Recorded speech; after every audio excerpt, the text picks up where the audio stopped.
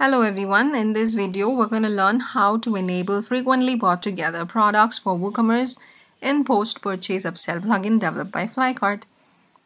This is again a great way to encourage customers to buy more products, but something that is unique about this is it also refers to your curated or categorized list of products that are displayed at the product detail page. With the post-purchase upsell plugin, you can manually organize these items according to your requirements and also let customers to buy them as a bundle with just one click. Let me show you one basic example of frequently bought together items. And to enable this, let's go to the WordPress dashboard and you will find checkout upsell here if you have successfully installed the plugin. After which you can go to the campaigns tab and create new campaign by clicking on this create new campaign button and select the campaign type to be frequently bought together. Now let's give the campaign a name. I have named it related products for all, and next comes the filters. Here we get to decide on which products you would want customers to notice this frequently bought together items. Alright. If you do not set any filters here, it means it applies to all the products.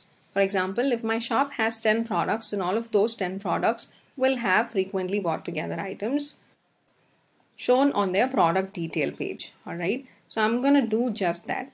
I'm not setting any filter here, which means basically I want all of my products on my store to display frequently bought together items. Alright. Next comes display products. You can choose what are the products you need to display as frequently bought together products. For this video, I'm going to select only related products. For example, if I have a t-shirt as the parent product, I would like to display all the related products for this particular product t-shirt to be displayed as the frequently bought together items. Okay, so that's why I'm going for use related. You can also use other options that you would want based on your needs. Next comes the discount type. Here I'm going to select percentage discount and set the value to 20. And now I'm set. I'm ready to go. Let's save and close the campaign, and we notice that the campaign is saved successfully. Now let's go to the storefront to see how this works. Here we go. So let's go find a product and see the frequently bought together items for that product. Let's go to this polo product, to the product detail page, and here if you just scroll down a little bit, you'll be able to see frequently bought together. These are some related products that are to be bought together with the polo t-shirt.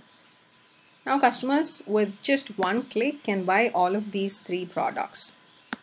Let's go to the cart, and now you'll notice all these three products are added to the cart with the discount label.